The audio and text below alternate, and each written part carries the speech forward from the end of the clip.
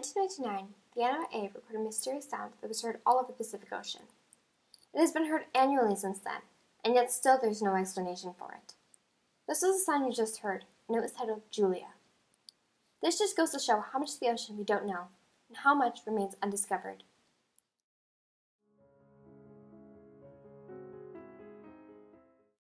The sheer size of the ocean provides endless opportunity for research. It is incredibly diverse. In 2010 alone, researchers discovered more than 5,000 new species. In the United States, the National Oceanic and Atmospheric Administration, NOAA, is the federal agency focused on exploring the ocean. Exploration is also important to ensure sustainability of the Earth and to improve the well-being of future generations. Check out this hermaphrodite. The Napoleon wrasse is over 3 meters long, with a design that varies with each fish, much like a fingerprint. The pink see-through fantasia is a sea cucumber, found 1.5 miles deep in the Celebes Sea. This is a monopus icebud crustacean. It is an ancient creature which has been on Earth for 300 million years.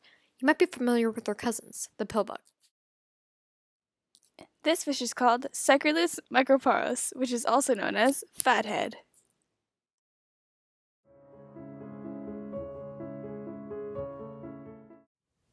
Deep-sea exploration leads to new discoveries, theories, and ideas, including within the field of medicine. Cures for cancer, heart disease, bacterial infections, viruses, and more could possibly be found underwater. There is endless potential in the ocean because there's an endless amount of flora and fauna. Some examples of natural cures already in use include a Caribbean sponge which generates compounds used to help fight the AIDS virus. Bryozoan, a tangled organism, yields a compound that is being tested as a cancer drug. Fish shaped like kites called skates have given insight to the treatment of vision loss. The blood cells of horseshoe crabs contain a chemical not found elsewhere that can defeat bacterial contamination in pharmaceuticals. Some cures currently under study include bone grafts from coral skeletons, pain relievers from sea snail venom, and infection-fighting agents from shark skin. However, despite these benefits, the ocean is still virtually unexplored. The ocean could become the biological focus for 21st century medicine, which would also have economic benefits on society. At the same time, this might have negative effects on the oceans itself. For instance, between 30 and 40% of horseshoe crabs have been bled dry. With this said, the implications of the oceans in medical research could yield such positive effects for humanity that any dangers that exist will be well worth it. In addition, possible solutions for the world's energy and food deficiency and much more are more likely to be found in oceans nearby than in space. In the past, there has been excessive spending on space explorations, but very minimal in ocean explorations, despite its close proximity. Space is distant, hostile, and barren. On the other hand, the oceans are helpful for concerns ranging from climate change to disease, reducing energy, mineral, and drinking water shortages, for strengthening industry security and defense against natural disasters, for learning more about geological history, and much more. The ocean has positive implications on global warming as well. The ocean acts as a carbon sink where algae and other species absorb CO2 in order to survive. If the ocean were to potentially absorb more CO2, this would slow global warming, but more research must be done. Further study of the ocean could also help predict tsunamis and earthquakes, which would save millions of lives. Various forms of energy could also be utilized upon further research, like tidal and wave energy. There are many ways to die under the water. There are many risks, from inside the pilosphere or otherwise, that may arise despite careful planning. Deep-sea diving is often done from the pilosphere, which is a steel orb that acts as a source of oxygen, a heat source, and a shield from deep-sea pressure.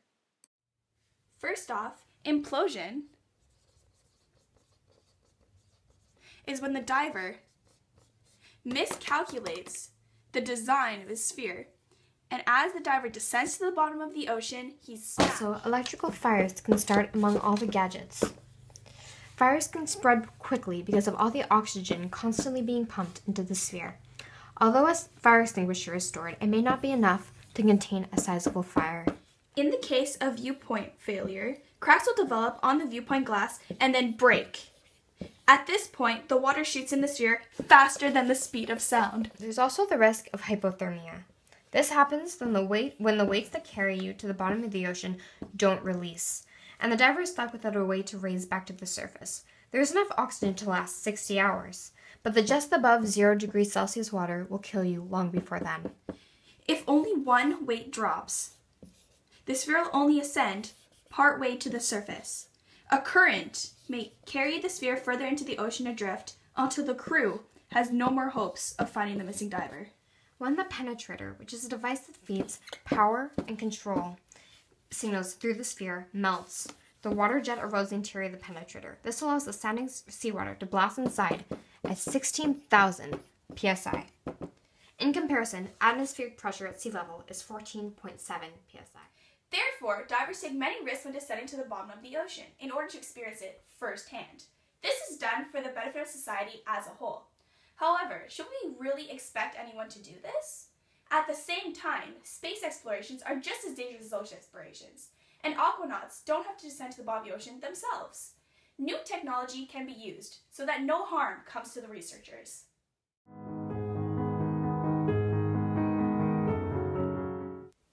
Ocean exploration can have major negative impacts on the environment.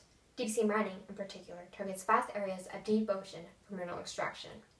As of 2014, Nautilus Minerals, a Canadian mineral company, made an agreement with Papua New Guinea to mine for copper and gold in its territorial waters. A remote-controlled machine that cuts the seabed, then sucks it to the surface, will be used for the mining. Chief among the in-demand minerals to be mined are rare earth elements used to manufacture cell phones, wind turbines, electric cars, and more.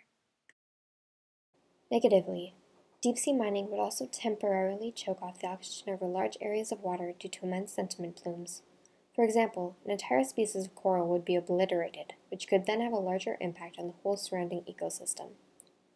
However, the total utility and disutility of the mines will only truly be clear after they are open. Sound is equivalent to sight underwater. It is important for mating, hunting, and survival. There is not a single deaf vertebrate species. Unlike light, which dissipates quickly underwater, sound travels further and 5 times faster, which allows animals to communicate over long distances. However, humans cause a lot of sound pollution, including shipping traffic, oil extraction, sonar, and deep-sea mining. Underwater, sound travels so far that it can be difficult to pinpoint the source, and even harder to avoid or outrun it. Whales, dolphins, and other marine animals who have been caught in the wake of sonar have died from cerebral hemorrhaging, or have killed themselves to escape the overpowering noise. To improve the situation, better and quieter technology should be developed. Ocean products, especially fish, are a major food source worldwide.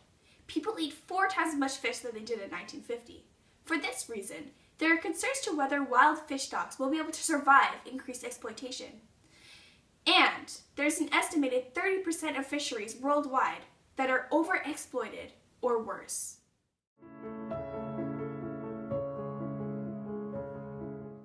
The ocean provides utility for science in the fields of medicine, energy, the atmosphere, and more. The possible utility for humans cannot be precisely weighed, only speculated, and yet the potential is endless. According to Mill's rule utilitarianism, increased research within unfamiliar fields in the past has tended to provide unexpected benefits for society.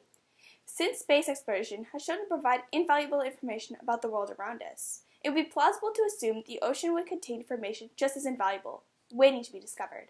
However, in contrast to space exploration, it is possible that humans could severely damage the ocean and the creatures living in it. Ocean exploration is also dangerous for any aquanauts who choose to take the plunge. At the same time, it might also satisfy their thirst for knowledge. With this said, ocean exploration doesn't have to be done by humans, and robots would be a much safer option. However, innovative discoveries for all of humanity would likely have positive consequences of more value than the harm that may result for the environment, and even that can be minimized. Therefore, there are more advantageous consequences to ocean exploration than the disutility that may affect ecosystems. According to utilitarianism, since there seems to be a net value of more pleasure than harm, It'd be more for ocean exploration to increase in future years. Who knows what is really beneath the surface until we find out ourselves?